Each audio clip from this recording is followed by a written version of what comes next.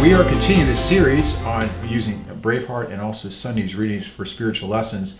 And the video we chose this week is Murren's funeral. I think I said that right? Yeah, Murren. Okay. And this was William Wallace's wife who was, killed, and the burial. And I want to tie it in with Simeon's prophecy, where Simeon tells Our Lady that a sword will pierce your heart. And I think in this scene, you see the sorrow in William Wallace's heart, losing his wife, but also the mom losing her daughter. Mm-hmm. And I want to tie that in with the presentation, because Simeon tells Our Lady, at the presentation, a sword will pierce your heart. So let's take a look at the scene. Anima eus, et animae omnium fidelium defunctorum, et misericordiam Dei requisat in pace. In nomine Patris, et Filii, et Spiritus Sanctus. Amen.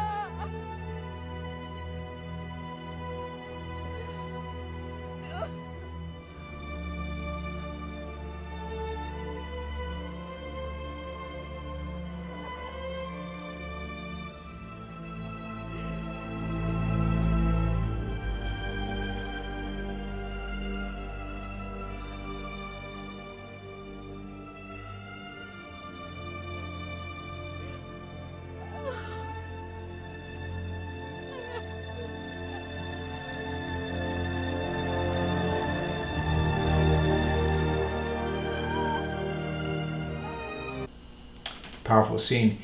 And once again, we see in this scene the sorrow in William Wallace losing his wife, and the mother who's just totally broken, losing her daughter. And the reason is that Murren is an innocent victim. Mm-hmm. And she was sacrificed kind of like for her people. I mean, this event would make William Wallace go to war. It's a game changer. Yeah, and he's like, now I'm all in. Yeah. And it reminds me also of Mel Gibson's movie on the Passion, where you have that live scene where right after his death, she's holding Jesus in her arms, and there's this look. She looks at at us mm-hmm. through the movie screen, and it's almost like she's saying to us, look, he's done all the work. He shed his blood as innocent victim, and I am holding my only beloved son, and I'm hurting so much for you. Do you realize what he's done for you? Yeah. And it's a live Pietà scene, and I think you've been. I've been to Rome, but you've lived there for 5 years or so, mm-hmm. and you've probably seen the Pietà many times. What's the significance of that statue, and how can it help us with our understanding of the Mass and also what Jesus has done for us? It's perhaps one of the most famous statues in the world, and it's actually meant to be viewed from a certain perspective. It's meant to be viewed from the perspective of a priest looking up at the statue right. from below. So if you look at it from 20 yards away, you see that Mary, the actual figure of Mary, is larger than life, and that the figure of Jesus in her arms is about life size. Right. So the perspective doesn't really line up, but it does line up as the priest is celebrating Mass.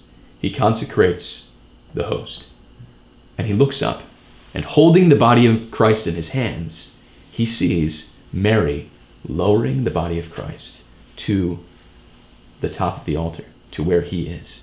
And he realizes, what I'm doing now, the Father has done for me. That Mary is offering her son, that the Father offers his son. This is what God has done for me. What do I do in return?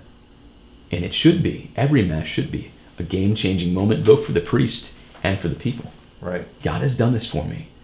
What do I do for him? Precisely. And then go to war for him. And I think, too, even in the New Translation of the Mass, we say that, and I paraphrase it, that this was shed for you and for many. And it's been changed from, I think, what used to say all.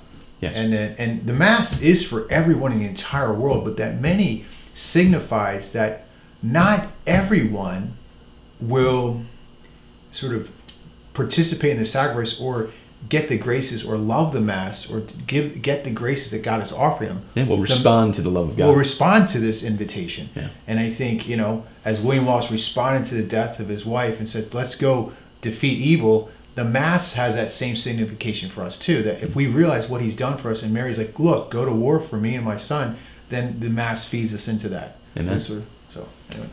All right, well, God bless. And if you want to look also at a great devotion, 7 Sorrows of Our Lady.